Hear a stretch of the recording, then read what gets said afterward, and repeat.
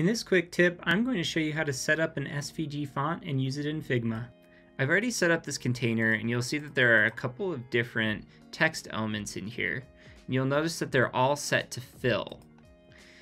Now, to get this SVG to work, the first thing is I created this little icon, and you'll see that I have 4 separate icons. The number one thing you need to make sure is that you've selected Union. Now what we can do, I'm going to just call this checker, and we are going to come over here and hit export and just export as an SVG.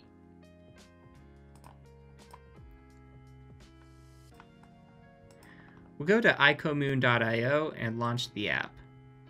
You'll see that there's some icons already uploaded. You can just completely ignore those. Come up here to import icon, hit checker.svg.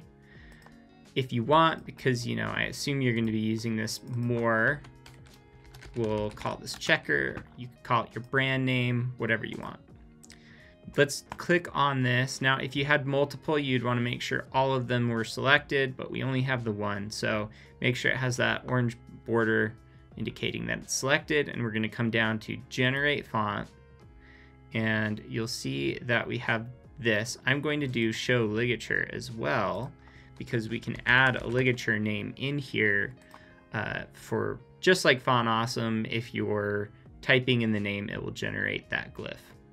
The next thing we're going to do is come down here to download and hit download.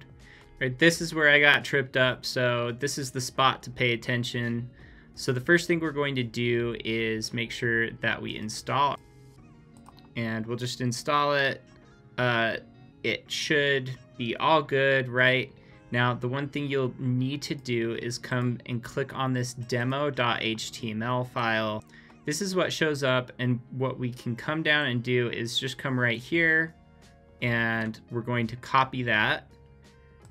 And now we can go back to our Figma file, and here's where the other thing might trip you up.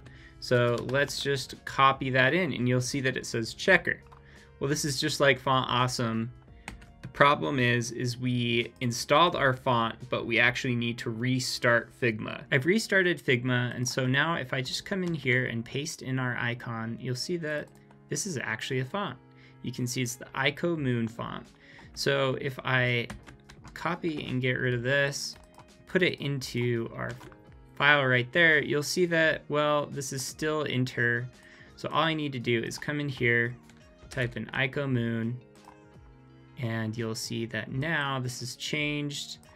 You might have to change the color, which is fine. And now you can have this at the end of any sentence. Thanks for watching.